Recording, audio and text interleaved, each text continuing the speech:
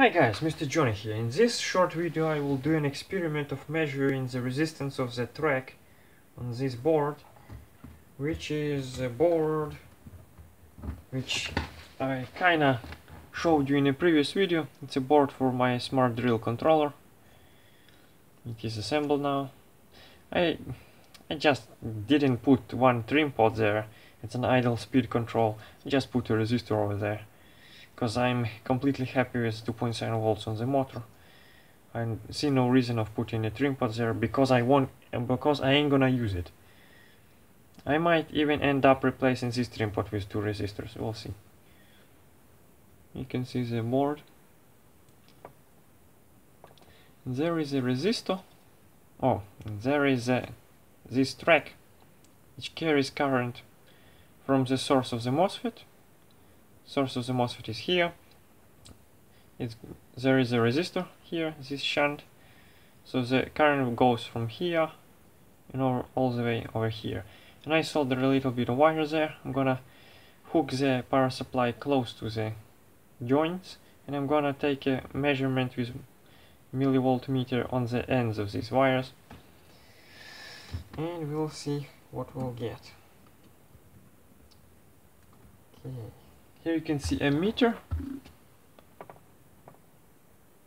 A meter here shows the current through the track, and this will be a voltmeter. So, wait a second, I'm gonna hook it up.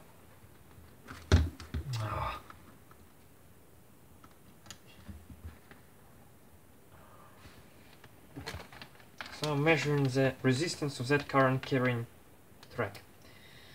You can see the current, and if we take a measurement, we see 24.25 milliamps and 985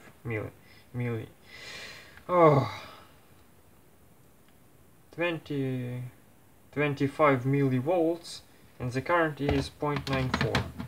So 25 millivolts over 0.94.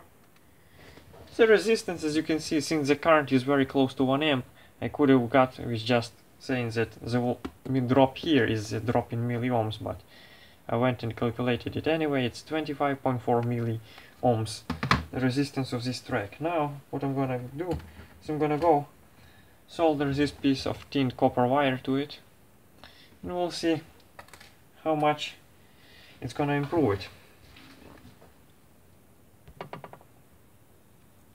Alright, now you can see that zoom. God damn it, I said focus.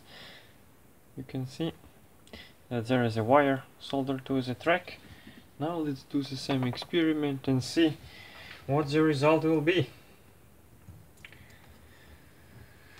Okay. Let's hook up the power supply. Positive over here. Still have the meter there. Oh boy. Wow. Are you kidding me? Holy smoke. I mean, like, wow. I honestly did not expect that. Oh, I mean, like, kidding? Are you kidding me? Huh. It's probably it probably hits up a little bit. That's why it goes up.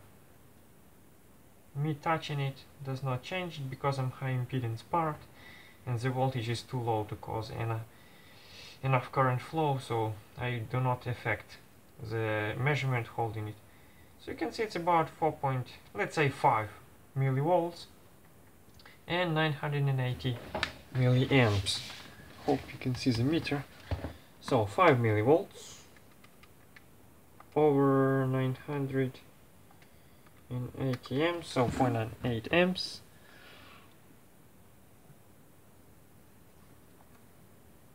Wow, now it's 5 milliohms. Previously it was 25 milliohms, now it's 5 milliohms. We improved that 5 times. Now this track has 1/5 of its previous resistance. That's quite a significant improvement if you ask me.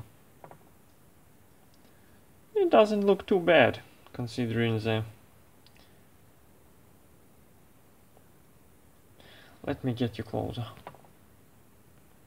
Here you can see that it's just piece of wire soldered to the track. Nothing fancy at all.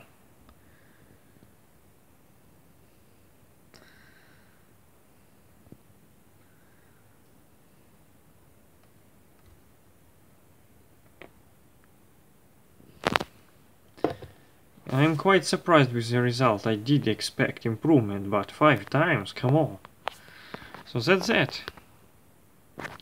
It's always nice to make a little experiment which then makes you think that your previous designs were not as good as you thought they are.